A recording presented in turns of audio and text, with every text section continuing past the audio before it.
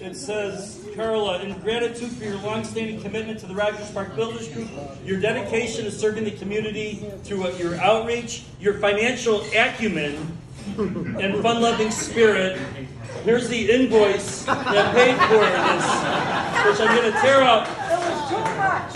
And Carla, you say a word or two? All I know is I've been around for a long time in this group, and we started without any advertising, and then we started with our little brochures. Remember those brochures? You bet. Absolutely. Yeah, I worked on with the group, and that mission I statement? watched this association become so valuable to Rogers Park, and to Mike Glasser and Marty and all these, and Nick and all the presidents that served. So I just want to say thank you so much. I guess